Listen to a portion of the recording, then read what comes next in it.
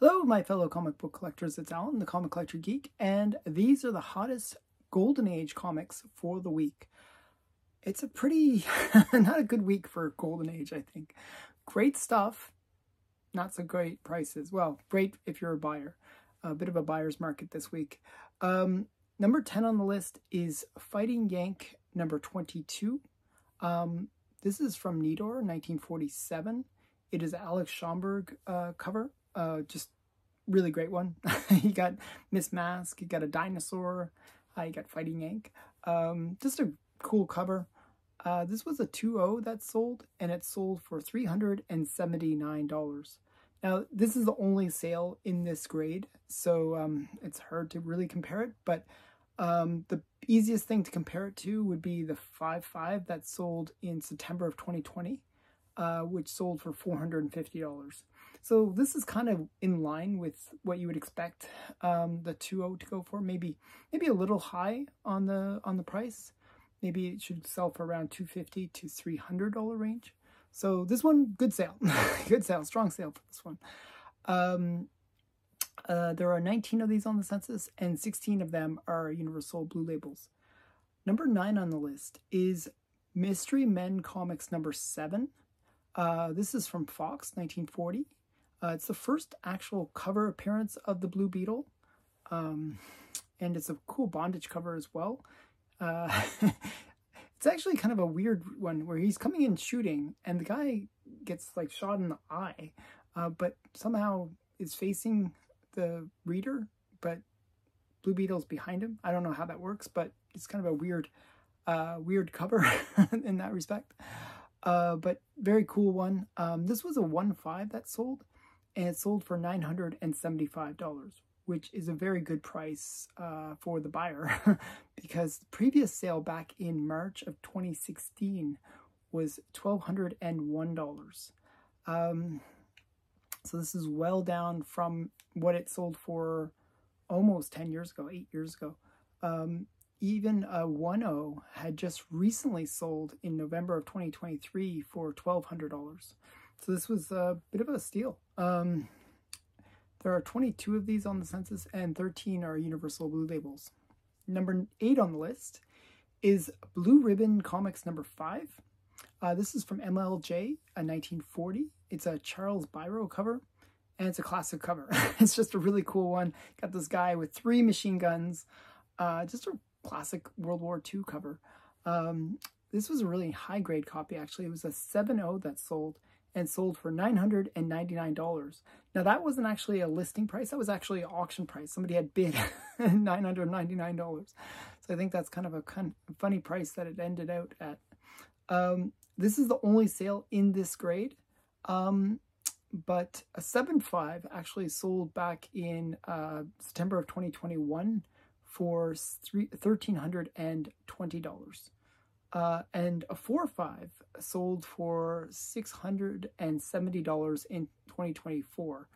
So September of 2024. So this one you would expect to go for around maybe $1,100. So it's a little bit under what you would expect this one to sell for. But a reasonable sale. Not a great sale, but not too bad. There are 14 of these on the census, and 12 are Universal Blue Labels. Number 7 on the list is Pep Comics number 13, another MLJ comic from 1941. It's a Irv Novak cover. This one is interesting because you got a woman in bondage in a coffin, and you got these weird vampire creatures and other weird monsters, and there's like embalming fluid. I think they're gonna like make her like a monster or something. It's really weird, and you got the shield coming in to save her. So just an interesting comic overall. This was a 1.8 that sold, and it sold for $1,236. Now, there's something interesting about this one. It does have a note, even though it's a blue label, it has a note saying very minor color touch. Now, does that make people a little bit wary about this book? I'm not sure, because it didn't sell for much compared to what the previous record for this book was. The exact same, not the exact same book, actually different one. This book had sold for previously $1,920 in January of 2024. So this year it sold for about 50% more. So were people a little bit nervous about that color touch? I'm not sure, but definitely this book sold for well under what it had previously sold. There's only 15 of these on the census, and 15 are Universal Blue Labels. Number 6 on the list is Crime Suspense Stories number 20. This is from EC Comics, 1953. It's a Johnny Craig cover. And this one was mentioned in The Seduction of the Innocent. Not only was it mentioned in The Seduction of the Innocent, it was one of the ones that had like one of the photos in the Seduction of the Innocent to show how heinous the cover cover is. And you know, this is one where you got a hanging cover. The neck is literally broken. It's pretty disturbing cover. So that's why it was mentioned in The Seduction of the Innocent, which was what led to the end of the golden age of comics. So very major comic for collectors to go after. This was a 1.8 that sold, and it sold for $1,275. Now this is actually way up. This is one of the big up comics on the list, because the previous record for this book from August of 2024, so not that long ago, was $729. So this is way up, about 50% up from the record that it had set earlier this year. Normally this book sells for about, in this grade, usually about $700. So this was a very strong sale, up 50%. This book is very common for the golden age. EC Comics had pretty large census counts, actually. This one has 313 on the census, and 298 are Universal Blue Labels. So I think somebody a bit overpaid on this one, but definitely a cool book. Number 5 on the list is Authentic Police Cases number 24. This is from St. John, 1952. It's a Matt Baker cover. It's a pretty cool cover. It's like these crooks are in the basement, and there's like a fire blazing around, and you got the girl either, I'm not sure if she's adding to the fire or like, you know, pouring water. It looks like she's almost pouring gasoline on the fire. I don't know. It's kind of a weird cover that way. And you got sort of a police shootout where the police are shooting these crooks that are hiding in the basement. Very interesting cover. This was a 7.5 that sold, and it sold for $1,470.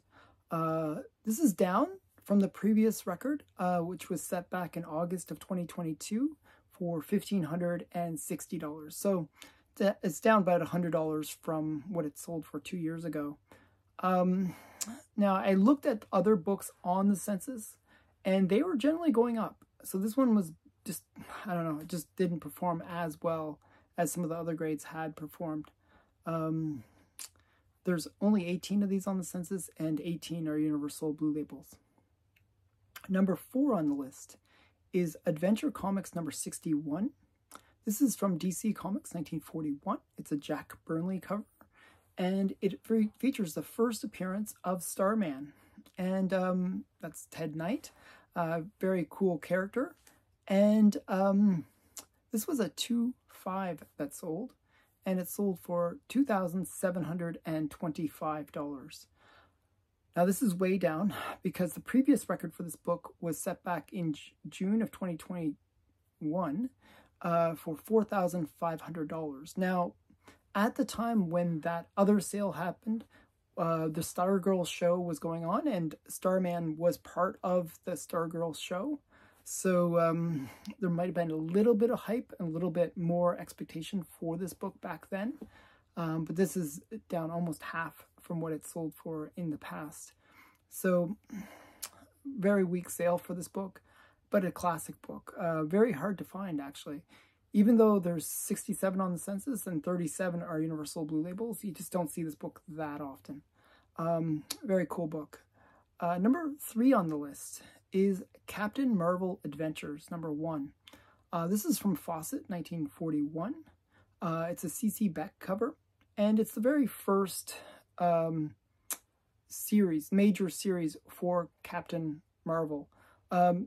he was originally in Wiz Comics, but this is the first time where they created a second title for him, where it's titled after his name. So, very important book for that reason. This was a 1/8 that sold, and it actually sold from a fellow YouTuber, Dragon Ink Comics, the cool guy, and it sold for $2,827.77. That is way down. Really, this book has really tumbled. The previous record for this book was set back in June of 2022 for $9,600. So it's way down, like a third of what it sold for. It sort of sold high during the peak of COVID. Part of the reason you had the Black Adam movie, you also had the Shazam movie. So there was a bit of hype around Captain Marvel. But neither movie performed that well, and that hype has sort of faded. Even by September of 2022, the book had already dropped to $6,427. Now, just to show you how much this book has gone down and how a negative movie can really impact the value of a comic. Before COVID, back in May of 2012, this book had sold for $4,183. So this is actually down from the price, like almost half from the price that it sold for over 10 years ago, 12 years ago. So really a major drop on this book. It's kind of disappointing to see that it's dropped that much. I wish I had seen it, though. I might have picked it up. Actually, it's a pretty good price. So there are 68 of these on the census, and 37 of them are Universal Blue Labels. Number 2 on the list is Pep Comics number 1. This is from MLJ 1940. It's an Irv Novak cover, and it's a robot cover, which is kind of cool. And it features the first appearance of the Shield, who's on the cover fighting the robots. Now, the Shield is an interesting character because on his chest is like a triangle shield. And actually, when Captain America first came out, he had a triangle shield. But because of the shield from MLJ,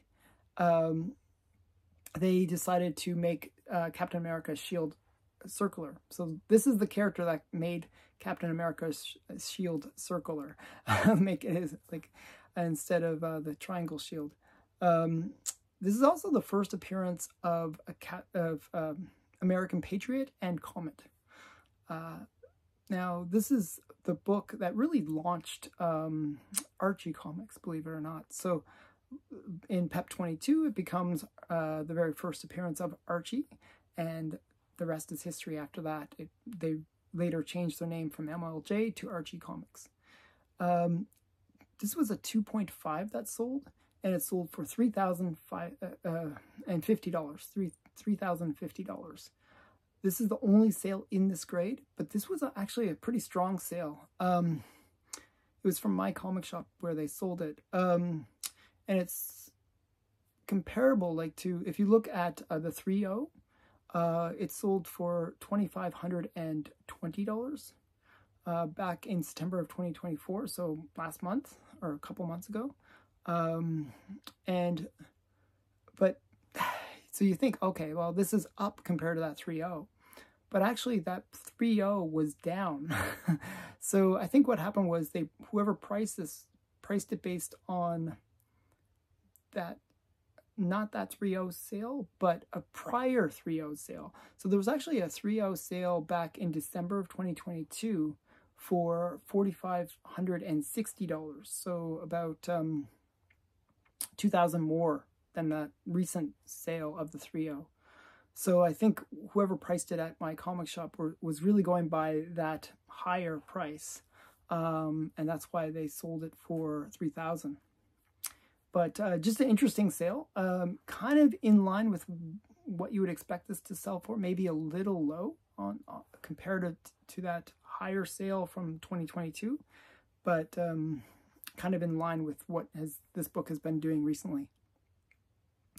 There are 44 of these on the census, and 35 of them are Universal Blue Labels.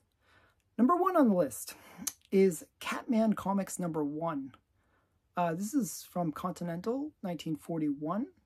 It is a Charles Quinlan cover, or Chaz Quinlan. It is the origin and first appearance of both the Deacon and sidekick Mickey. It's not the first appearance of Catman, believe it or not, but it is the appearance of those other 2 characters.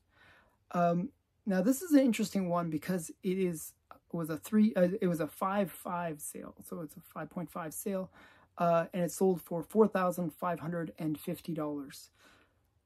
Now that's way down, way down. The prior record for this book was set back in November of 2024 for the exact same book. I checked the serial numbers on the slab, and it was the exact same book. And it had previously sold back in November of 2024, like a week ago, 2 weeks ago, for $6,905. So I'm not sure what happened. Now, it could have been the case that this book, both were eBay auctions. So maybe what happened was the previous auction, the person that bid that high didn't actually pay, and it just got resold by the same vendor. I'm not sure, but it looks like the same book had sold for $6,900, and then 2 weeks later it sold for $4,300. I'm not really sure what happened. The previous record for this book, though,